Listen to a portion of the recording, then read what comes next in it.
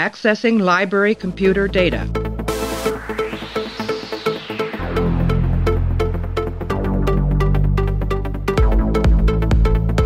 Out there are no saints, just people.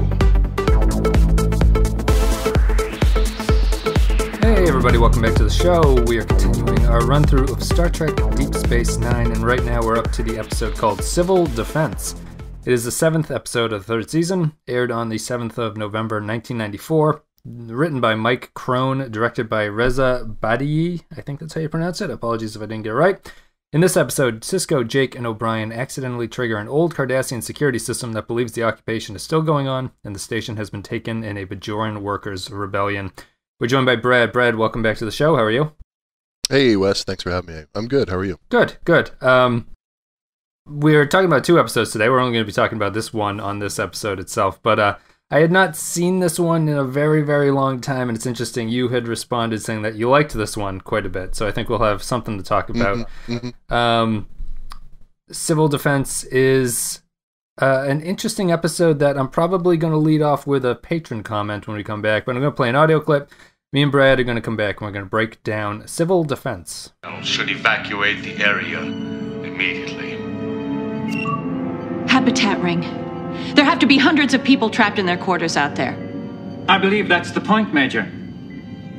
Computer, access code Garrick 1359. Ironic, isn't it? The only place in the galaxy that still recognizes my access code is a Bajoran space station. If you can get past the force fields, you've got to get out to the habitat ring and start evacuating those people before... I'd like nothing better than to help my loyal customers. But it's not that simple. My access code enables me to move about the station. But unfortunately, as you've just seen, the force fields reappear the moment I pass through a doorway. Have you tried using your code to shut down the security program? Oh, several times, but for some reason I can't begin to fathom. Gul'Dakat chose not to trust me with his top-level security codes during the occupation. All right, so let's get into this one. I'm going to start it off with a patron comment. Normally we read these at the end, but I think that this one's important for how it starts off my process of thinking about this one. Kyle Barrett says, Civil Defense, a great episode that probably should have happened in the first season, considering Starfleet have lived on the station for 3 years at this point and have not tripped the security procedures until now. Kyle has more to say, but I'll leave that at this point. So I'm going to start this one, Brad, before I throw it to you, by saying what I like about this episode. I think the main thing that it actually accomplishes is that it reminds you of what the point and the origin of DS9 is, in a way that looking back on it, I think the show is actually fairly bad at doing. I feel like the series pays a lot of lip service to the origin of things, and you have occasional episodes like Necessary Evil that sort of remind you that there was a prior history to everything going on here. But I was a little bit surprised by how weird and interesting it is to see the station be explored as a mining facility that had a slave labor at like the heart of it. And you don't really get that sense. Like when you spend a lot of time on the promenade and everything looks weird, but it's all shop and very, utopian and very nice, and you don't really get a sense of the purpose here. And I think I remember Clay being surprised in an episode that the facility was used for mining, because you don't really get that impression unless someone says it in an episode that you miss. But what do you think? And you said you liked this episode, so why don't you lead off with something? Yeah, I actually I think you made some really good points. It's not obvious. In fact, I remember being totally surprised and taken back when I realized later on that giant sort of bulb at the bottom of the station is for mining. It's a giant, laser that they were using to mine materials down on Bajor. That was just never really explained. There's so much about the station that makes sense if you think about it in terms of its function back during the occupation, but it's not really. It's kind of like teased out over several seasons and kind of throwaway lines. So yeah, this episode definitely helped bring that back into focus, and I agree with the commenter that it feels a lot like a first season episode. It's much better than a first season episode would have been, but it's the content matter seems like it should be first or second season. I'm not sorry that they did it in the third season. It just seems a little out of place. I guess the thing I loved about it, I think this episode, just to be clear, I think this episode is ridiculous. When it comes to the actual plot and the realistic nature of whether or not this could actually happen, I think is totally off the wall bonkers. I don't believe that this series of events would have been possible 3 years into the Federation having occupied the station. So I when I suspend my disbelief and just have fun with the premise, I think it's an awesome episode with some really great moments. And it's so it's so quirky and bonkers that it becomes really fun. But if you start to look at it as a realistic episode and tear it apart, it falls apart almost immediately. Yeah, I think that's going to be my problem with it. And to further flesh out Kyle's point, if this had been a first season episode, it's definitely top 3, possibly top 2, depending on what you think the number 2 episode is for the first season, I think. It makes a lot more sense in the first season. I think it would have been a great station identity building episode. Like you said, like you never really get a sense of the thing mining. You understand that a lot of ships approach DS9, but you don't understand that they would have been approaching it to get the ore or whatever that they were refining from it. So you get this false sense of what the station is, and besides the fact that it's Cardassian, and it would have aided. O'Brien spent a good deal of the first and second season constantly complaining about the state of the station, right? And to me, the reason that would have been complaining is because Starfleet should be trying to rig this thing to do something that it was not designed to do, right? It's not designed to be this sort of hub of activity space station. It's really an old, junky, dirty mining station. And you don't really get that impression, which is funny. Like, they don't ever get that across. You get the sense more that O'Brien's having difficulty because he's not good at coding Cardassian software more than anything. And I feel it should be more physical than that. And tying it into the, going into the first season, I think would have been better served by having an episode like this and showing you the real alien nature of it, and then going from there. But once you get back from that point, as you were saying, the episode is pretty ridiculous on a plot level. I was really distracted by the fact that every time Dukat appears on a recorded message, I was thinking, is this like a Bethesda Fallout game? Like, how many lines of dialogue did Dukat have to record for every single contingency? Because he refers to each thing that they do to try to get around it as like, you shouldn't be doing that. So yeah, what particularly did you think about that? Why do you think the plot is ridiculous, but you're managing to That's what I loved it? about it. That is what I absolutely loved about it, is I thought about him sitting in his office, recording, like, mapping out all the different possible scenarios of a prisoner revolt, and then recording, these little charismatic messages of him. He even goes to great lengths to, when he releases the gas on the workers, on the mining facility, he looks in the camera and says, "I'm so sorry that it had to end this way," but yeah, right. He's got some rehearsed speech for every situation, and I loved thinking about him sitting there programming this. Yeah, it's so ridiculous, over the top, but also Dukat is we know Dukat is completely arrogant. He's completely self-absorbed. He's completely paranoid. And he's a Cardassian, which means that he's always, looking for threats around every corner. And so it actually kind of almost makes sense in universe that he would do something this ridiculous. I guess I didn't, while I recognize this whole thing's nuts, I kind of think Dukat's equally nuts. And so I think those two things actually work out, sort of. Yeah. I mean, yeah. It totally fits into we've mentioned before, the Cardassians are big fans of the long haul con. Like, they're willing to go for very long distances con. This fits in, as you were saying, I feel that fits their identity here. I was a little bit, I was always distracted by the fact of, like, do the Cardassians accomplish anything else while they're scheming about things? Like, how do they get anything done? And then the other thing is that I felt it was all fine until the very final escalation is that he's like, I'm going to blow up the station, which I don't feel is realistic for what the Cardassians would have done in that situation. The gassing makes sense, and maybe even killing your own troops and your own soldiers who are on DS9 at that point, that makes sense to me. But I feel, since the whole point of having that station on Bajor is to serve its purpose to like strip the planet of stuff, blowing it up doesn't make much sense to me from a Cardassian point of view. It almost feels like more of a Klingon perspective would do that. And that was kind of that's really just the in-universe stuff. And then, additional sort of weird quirkiness I have with the plot is Dukat just kind of showing up there with no problem. I feel like Garrick and him have a really great interaction with each other, but it doesn't make a lot of sense in context of what they're seeing. And then the sort of I was a little bit disappointed with just the nature of, I expected more of a disaster TNG episode. You know what I mean? Like, I expected more of a whole bunch of people are in different situations and we jump between them trying to figure out how to get out of the situation. And in reality, there's only two groups in this episode. There's the Cisco group and then there's the Kira group in the ops.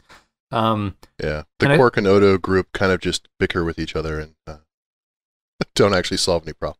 Right. And it works out that they need each other to solve the problem at the very end. But I was a little disappointed that they didn't have a little bit more of a back and forth type thing, which would have allowed you more of the Odo Quark just on their own stuff, which they fall back on all the time. But what would you think of the character stuff? Yeah, I think the character stuff was good. I thought it was funny how they really worked hard to throw Quark and Odo together as soon as possible in all these episodes. And they're not even really trying to disguise it anymore. They just need Quark and Odo to be together, trapped. Anytime there's someone's going to be trapped in a room with Odo, it's if it's not Lwaxana Troi, it's got to be Quark.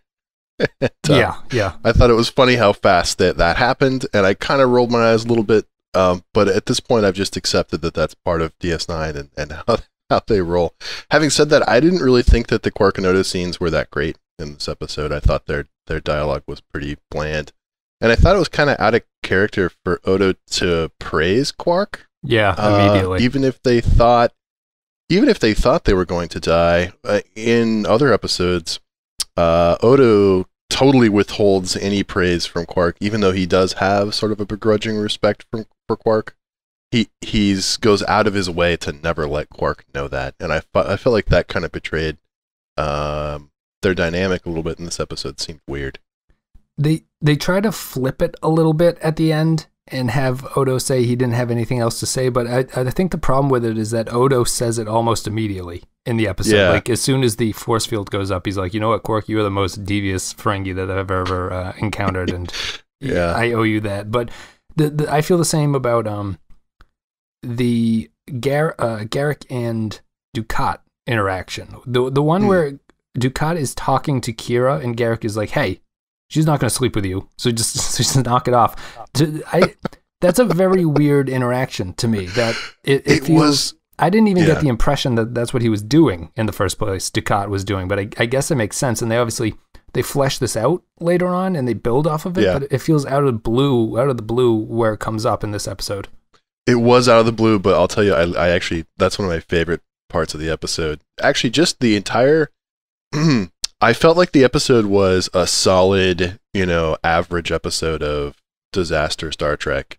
And I was okay with it, but I wasn't really excited about this whole premise until the moment when the replicator creates this drone that starts firing randomly at everybody in ops. Everybody's pinned down and can't move, and then Dukat shows up and just struts around in front of this drone while it's firing all over at everyone except him, firing around him carefully. And he just struts around like a complete mustache twirling villain, asking if they're having trouble. And it's totally over the top and it's totally ridiculous. But for me, that's when the episode just got great. As far as just being a cheesy but ultimately really funny and enjoyable episode, that's when it really turned the corner to being good for me. And I loved all the interactions he had with Garrick. I loved when Garrick comes back and says, "Hey, she's not going to sleep with you." That was totally out of the blue. You're right, but the look on Mark Limo's face when he's just, it's like one of the few times you ever see Dukat flabbergasted when he's like, "Well, that's not what I was, Garrick." Yes, it's clear it's clear that Garrick is correct about what he's talking about. Yeah. It totally saves any awkwardness that might have come out of that line by Dukat confirms it with his face, like, "Well, shut up, Right, yeah. He's insulting him by calling him a Taylor over and over again. Taylor, yeah. I just felt like I embraced the cheesy turn of Dukat showing up, because I agree with you, that doesn't make any sense. But I loved it. I've chosen to embrace this episode as just a campy, cheesy romp. And for me, what really sealed the deal for me with Dukat, all the Dukat stuff, was when he tries to strut back to his ship to give Kira time to think about his ultimatum, and the program has a program within it written by his superior to prevent him from leaving in case of a crisis. That just felt that. Yeah, I don't mean to interrupt, but that is that's the most brilliant moment in that entire episode, I think.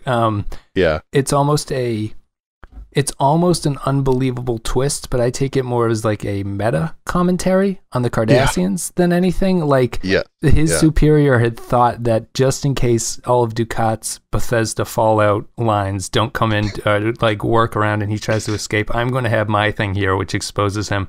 And it's a totally brilliant twist on the story to that point, where the Cardassians are so paranoid about what's going to go on that they will build in a safety protocol because they expect that their commanding officer is going to leave the situation. Really genius, and it's almost legitimately funny. Marco Lamo just kind of it ends on it's a button of a scene, so it like ends and it cuts to commercial, and Marco Lamo just kind of like holds his hands up like, "Well, the fuck am I going to do?" Yeah, I remember laughing at this, but not in a way that it's hard because it simultaneously is ridiculous on its face if you think about it. But like you said, it is a sort of a meta commentary, and if you take it that way and you just roll with it, it's commenting on how paranoid the Cardassians are, how untrusting they are even of their own, and how devious and long conny they can be. That his superior found out that he created this program and decided to edit it just to make sure that it ended the way that he wanted, right. Assuming that Mark Limo's character would probably try to take the coward's way out, and that was somehow a program within a program, a virus within a virus. These guys really are just tying themselves into knots to stab each other in the back, and it's great. Ultimately, I have to admit that I love it. That was my favorite. That's my favorite part of the whole exercise. I like the general plot. I mean, it kind of resolves itself in a very stereotypical Star Trek, like we got to get to this reactor core of glowing tubes and turn them around. I like how Cisco, when he's fixing the reactor core, he's taking out this chip and spinning it around, but he looks at each and every one of them as if he's doing something unique with everything. Yes. But he's really he's doing that. O'Brien takes a sparkler to the face and goes down pretty quickly. Sparkler, yeah. It's an episode that I think suffered a little bit. I'm always willing to give it the benefit of a doubt because they don't have huge budgets, but I feel like the budget here was a little bit of a letdown in the explosion department. All the explosions are pretty inconsequential, and they do more damage than you'd expect when they blow open the hatch. It's like a sparkler gets lit up and there's a hole in the wall, and then O'Brien he's like, just gets be blown careful up. or we're going to bring down the whole room, and then there's just like this little M80 goes off. Yeah, basically. And I feel the kind of the problem with it, I guess, in your sense, if you just absorb it as kind of like a campy, goofy, silly episode, I was left thinking that maybe DS9 at this point kind of needs a character story to be mixed in there, and it felt like it was a prime Jake story to get mixed in, and instead all of Jake's scenes come across as the very cliche father-son in a difficult situation set up. Like there's Cisco will be like, Jake, you need to go back, and Jake says, I'm coming with you, and there's not even really a hesitation, and Commander Sisko is just like, okay, you're coming with me, and then they go off. That was very fast. Yeah. It's did you like who if you were to make this a character episode, would you pin it on anybody, or do you think that it doesn't need it at this point? I think you're right that they could have done something with Jake here. Maybe he could be a hero in some way, grow a little bit, something.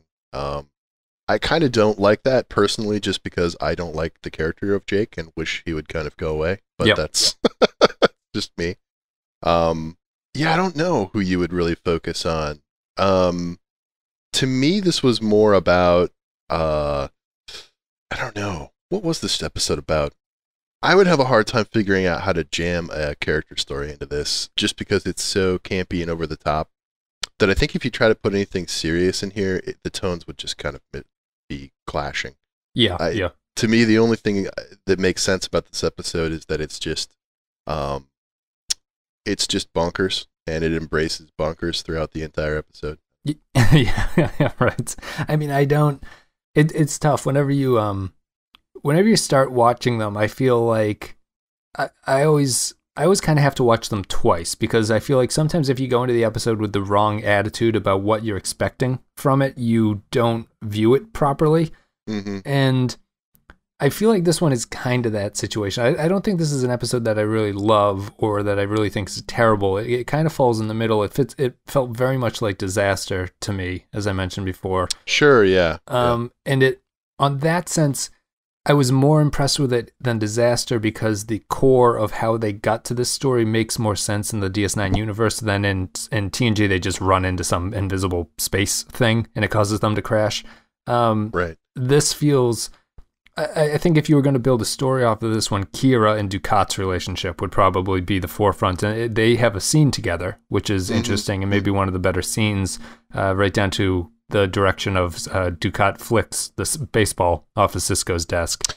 Yeah. I would have built it there, and I think that it's just that relationship hasn't really been explored outside of the fact that they don't like each other. And obviously it expands much more from there, but I feel this was a kind of a space to set that up. They kind of set it up with Garrick's weird line about wanting to have sex with her, but and the one thing I wanted to talk about Garrick with you, Clay had mentioned earlier, he was worried, having never seen the series, he's worried about Garrick's tendency to be a crutch for writing on some level. I really felt it in this episode, actually, and I don't know if I'm hypersensitive because he brought it up, so now I'm looking for it, but Garrick is a shortcut for the writers to solve Cardassian problems very easily. Mm-hmm. And I don't know if you thought that was a problem, or if you think that there's any kind of expansion on that. It's funny you mentioned that, because I remember Clay saying that, and when he brought that up, I thought, that's actually a really good point. He is kind of a get-out-of-jail-free card anytime they have generic Cardassian security problem, they just kind of pull him in. I actually felt like I thought about it during this episode. That was in the back of my head, and I remembered it differently. I remembered him being that get out of jail free card that came in and kind of saved the day, but that's totally actually not what happens. He has some limited access that lets him move around the station, and he comes up with ideas on what to do, but actually I don't think he actually does anything that makes anything better. In fact, I think he's the reason that the self-destruct triggers, is because he has some idea that doesn't pan out. And in the end, I liked that they acknowledged that he would have had some access, because it would feel weird to basically make him helpless. But they didn't give him ultimate authority. I like that line about how, for some reason that I can't begin to fathom, Ducat didn't trust me with the highest level access during the activation. Yep. And so I felt like they did an okay job of making sure that his power had limits here, and he couldn't just go hit the red button and turn everything off.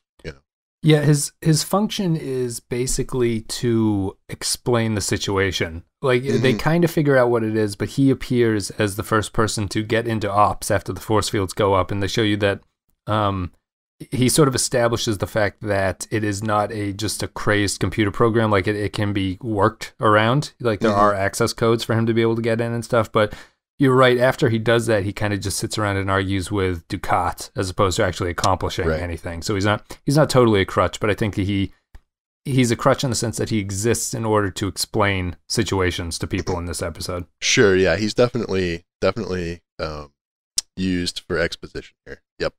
And I like the fact that they Bashir mentions that he had some, or Garrick mentions he has some pants that Bashir had brought to be hemmed or something. I know that his role as a tailor, and I've never really thought about it, but wouldn't you just replicate new pants that fit better? His job is a little bit odd. Maybe it's just kind of a hipster sort of like, it's very... I was thinking that same word. Yeah, I think there's probably... a cachet that goes along with doing it. Yeah, I think so. I think if every Joe Schmo's got replicated jeans and you've got some carefully rethreaded, jeans with occasional holes in them and things, it tells your personal story, man. Yeah. I mean, I was just thinking on, it's like the age we live in with the internet, clothes shopping is the one thing that I'm still pretty hesitant to do online, just because I feel like 90% of the clothes I order don't fit properly. Sure. And I know that like if you listen to like men's style advice, it's like every bit of clothing has to be tailored. Obviously, you have to bring every pair of pants in to get it fit you properly. But I don't have the time or the money or wherewithal to actually do that. So I'm stuck in this era of ordering clothes and then shipping them back because they don't fit, and either trying again or not trying again. It's very frustrating. Garrick exists in the future, I imagine, in the same kind of situation. Yeah, not every problem can be solved in the future. No. Pants continue to be that's what DS9 is all about, examining that utopia stress. and exposing the cracks in it, right? Exactly. Let's see, did you have anything else to say about this episode? I think we covered all the plot points. I don't know if as you say, there's no real character. There's no real character beats beyond the Jake stuff, which I thought was okay. The Quark and Odo is okay, but it's just kind of a repetition of what we've seen with those characters before. Kira and Ducat, we talked about Garrick being there. What do you think of the direction of this episode? Did you notice anything about it? I thought it was bad, and I was like, who had directed this? And apparently as someone who comes back, Andy's a pretty strong veteran of TV. I don't want to mispronounce his name again, but if you want to look up his name, he comes back and he directs a lot more DS9. Hopefully he improves. I couldn't tell. I got a sense of a lot of, there's a lot of shots of like people running dramatically up to banisters and stuff. Like, that really stuck out at me. It was very awkward, and I don't know. Did you notice anything about it? I'll admit I don't really have a keen eye for direction. Unless something is really bizarre, I usually don't notice. So to me, it was fine, but I'll take your word for it. I think I'm that way on music. I don't notice music unless it's like either amazingly good or amazingly bad. I'll have more to say about this in the next episode, but it's probably the same. I never notice music in things unless it's someone either points it out to me or I'm like, oh, I really like that, or I hate that. Oh, interesting. Yeah, the director's name was Reza. I think it's Badiyi. Yes. Yep. That's right. So Reza returns, and Reza's pretty old, I think, at this point. He's not when he was recording this, he's a veteran of TV. I know that he's directed a whole bunch of TV, but I just thought it was odd. Maybe it's the sense of a person coming in and being new to a series or something. But the only other, does the Jeffries 2 being on fire at the end strike you as odd, or was that just the final escalation that they had to crawl through the hellfire to get to Serenity or whatever? That felt like just how do we turn up the stakes here at the end? How do we ratchet up the drama before the final conclusion? It felt kind of odd. Nothing else is on fire. Nothing else is on fire except for that tube that they have to crawl through. I felt like the green sort of plasma fire was sort of reminiscent of Disaster, the TNG episode. I don't know if they intended that at all, but it clicked in my head at least. Well, I like it's a total Star Trek explanation. They're like, we'll shoot the explosion out as electricity into the shields, and that struck me as very Disaster when Data gets electrocuted. It was that kind of special effect with it. Oh yeah. I don't know if that rationale makes a lot of sense that you can just shoot the energy of an explosion somewhere else, but that's what they do, and that's how they get through it. Yeah, it doesn't. Most of the let's monkey around with the station stuff looked really bad. That's the one comment that I have on this episode. It's mostly just people shoving their hands into computers and moving their hands around, or worse is when they actually show you what they're doing and they're just pulling out these rods, holding them up to the light for some reason. I don't know if that means they can just figure out, which file they want or something by holding up the light and then plugging it into a different hole.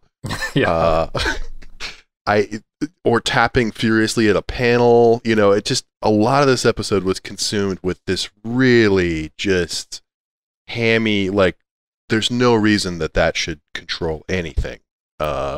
Dax is fiddling and gets her hands like burnt or something. Yeah, I found that to be weird. What was the point of having her hands get burnt? It didn't impact it. They have scenes with her after that, right? And she's totally fine. It's not like she was the key cog. I guess they rely on Ducat, because Ducat is the one who fixes the whatever he does with the sensors or whatever his like solution is at the very end. He's the one that's working on it, and not Dax. So maybe that was supposed to accomplish that. I guess. Yeah, it was just a bunch of people. It reminds me of that episode, I forget which one it was. I think it's the one where everyone gets drunk, like one of the very first TNG episodes. Yep, and Naked they Now pull out time. all those isolinear chips, and they're just sitting on the floor, and then Data has to, quickly put them all back in order somehow. Yep. Apparently all computers run on these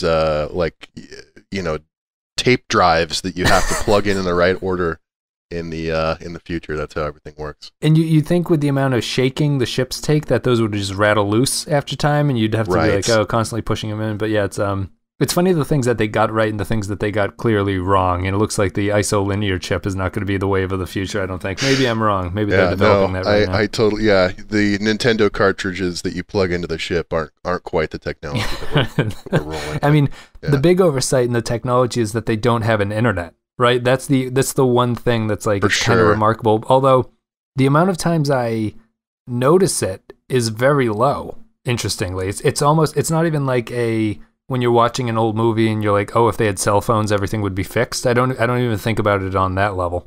I think they get away with it because a lot of times we're either, the Enterprise or on a station that's remote. And so you think, oh, well, on a cruise ship, I probably wouldn't have internet access, or, they're kind of away from the hub of civilization. But anytime they're on a planet, I think there should be some kind of, and they're struggling to figure something out, and they call the Enterprise computer or something to tell them. I'm like, why don't you just look it up? Right, exactly. Yeah. I guess the implication is that the computer is so sophisticated it basically holds all the knowledge that the internet would hold in the first place. So it's just funny that they always have to wait on like results to be sent over. They never have instant access to other stuff that's going on elsewhere. Let's see here. I think I'm pretty much done with this. I think that was all I had as well. That's pretty much it. We'll take a break. We'll play an audio clip. We'll come back and we will read some patron thoughts, and then me and Brad will give our final thoughts, and we'll call it a day for this one. Ducat, 1 to transport, energize.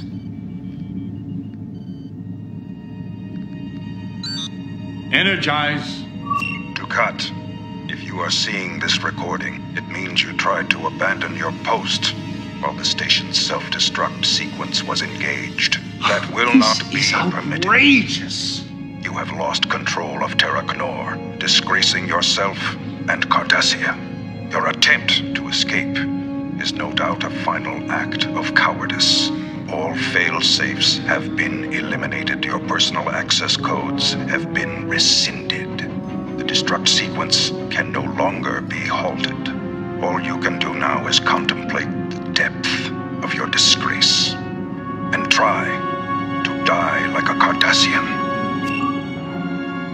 All right, everybody. So, if you're familiar or you're unfamiliar, you can go to patreon.com/thepenskyfile. If you want to support the show, you get to leave comments about upcoming episodes, and we read them and react to them on the podcast.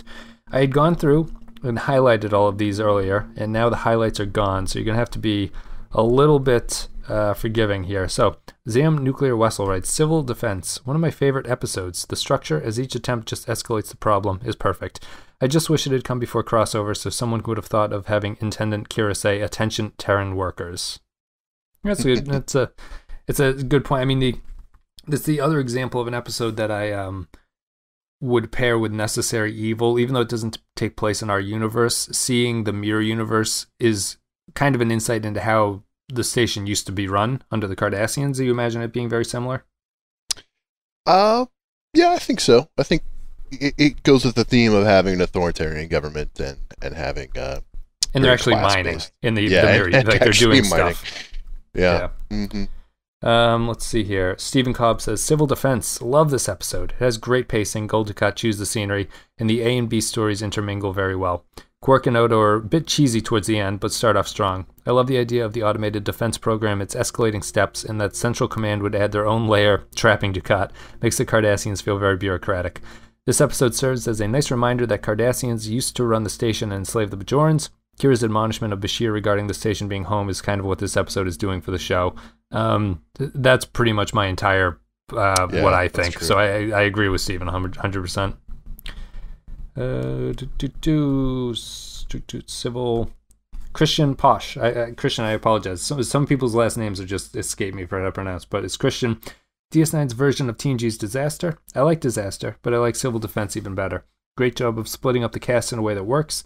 It might not be the most revolutionary groupings. Quark and Odo is rather obvious, but it still works. Dukat coming aboard, gloating, and then getting trapped and verbally sparring with Garrick is fantastic.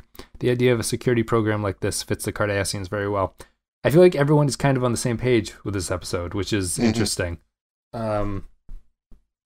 That's a little. Do you think? Why do you think that is, Brad? Why would everyone come away with the same takeaways?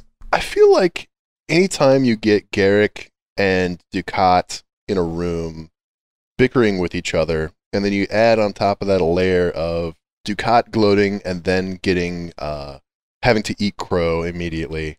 Those are two things that I think most DS9 fans just love. I think this just works. I think it's hard to be upset with those things in play. I think if you take Dukat and Garrick and that whole layer out of the episode, and if it's just them fighting the computer the whole time, then it really does just become Disaster, and it becomes just kind of an okay, Federation problem-solving episode. I think the Garrick Dukat villainy stuff is really what drives this into the hearts of people that love DS9. Yeah, that's probably a good thing. So maybe I'm off with the character work, and I'm just underestimating the Cardassian character work. Maybe it's not character work, but it's inserting their personalities into the story to differentiate it a little bit. And I think you're right about that, because if you remove them, you have TNG. And TNG is reliant on no particular person, just a force of nature causes a disaster, and this is how we work through it. Or DS9 is much more of a interpersonal conflict, even if it's between species.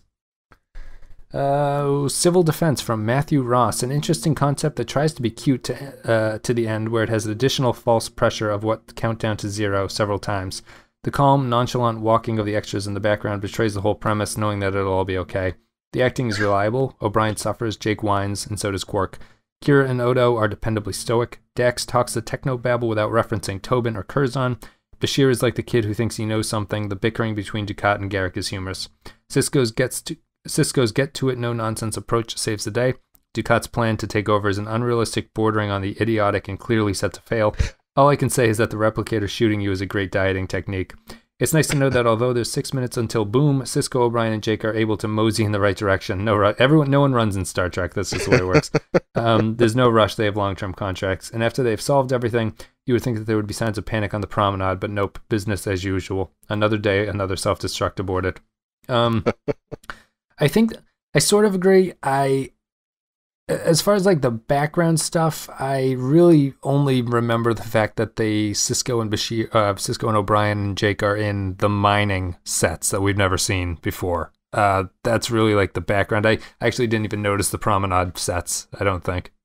Yeah, I think what he may be referring to, which cracked me up a lot, is in Ops there were some Bajoran workers that were just kind of faffing about, and when Kira turns to shoot the life support system, which apparently is how you turn off life support, and shoot the panel. There's just two dudes that are kind of sitting there, and they're just kind of, I don't know, shooting the shit with each other. They look totally relaxed. Yeah. And then they look over at Kira pointing a pistol like, they run away.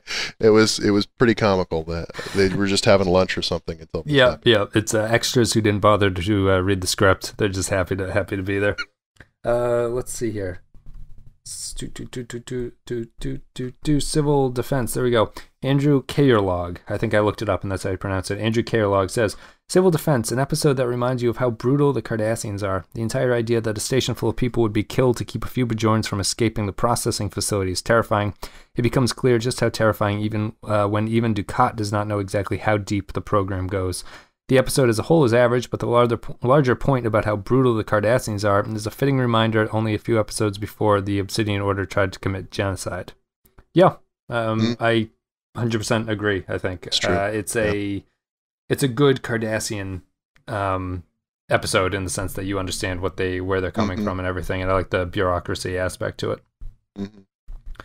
Kyle Barrett says, Civil Defense, a great episode that probably should have happened in the first season, considering Starfleet have lived on the station for 3 years at this point and not tripped the procedures until now, security procedures until now.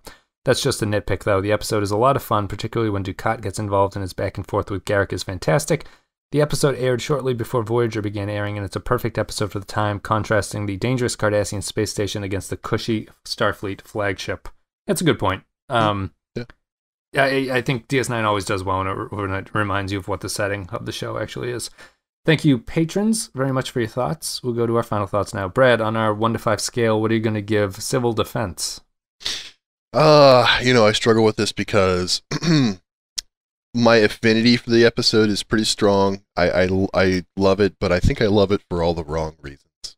I don't think that from a critical standpoint, I don't think that it's a amazing episode in terms of how it was put together, but it's also better than average. So I'm gonna give it a 4, but that's a pretty inflated score. It probably deserves like a 3.9. I'm gonna round it up to a 4. Sure, sounds good. I'll give it a 3. I think my dividing line is always whether or not I'd show this to someone, and I think it's just on the cusp of not being one that I'd recommend to show to somebody. So sure. I'll give it a 3. I do enjoy it. I think that it's delightfully cheesy without being ruinous to the whole tone of everything. I love the concept of it. I don't know. There's something that just doesn't sit right with me. I think it feels a little bit empty on some level, even though I love what it actually represents. Let's see here. I think that's it. Guys, thank you very much for supporting the show, listening. All the social media links will be in the description. You can go to patreon.com/the Pensky File if you want to support the show. You can go to Discord, which is always fun. A lot of people are there now sort of talking about these things. It's a nice little place to chat. If you use Discord, you can go to our channel. I think they call it channels. And then, let's see. I think that's pretty much it. So, we will call it a day there. Brad, thank you very much for coming on and sharing your thoughts about Civil Defense. Thanks for having me. Yeah, and we'll be back with the episode called Meridian after this, so we should be excited to talk about that one. Oh boy. Yeah, we've got another Dax episode. That's about it, guys. Thank you very, very much for listening, and we will see you next time.